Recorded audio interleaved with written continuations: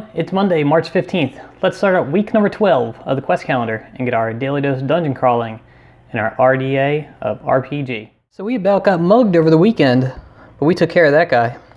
Let's see how we're going to start the week. While walking the streets of West Haven, you hear a soft voice. Please could you spare some coin for the downtrodden? We haven't eaten in some time and my friend is growing ill.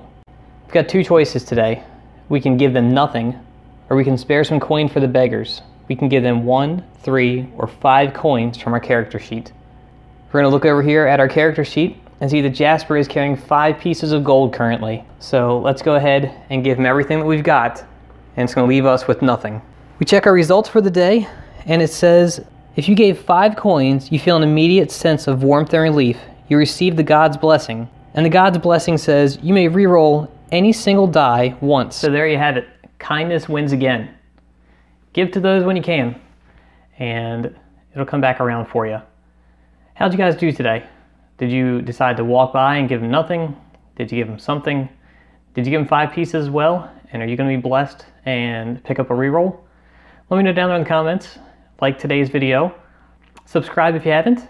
And make sure you guys get over there and back the 2022 calendar before that campaign ends. They are up to a crazy amount. I saw they got some creative character rules potentially for next year. So that might be something fun to try and do. Make sure you guys come back tomorrow and we'll see where we go to and who else we encounter as we continue walking through West Haven. See everyone then.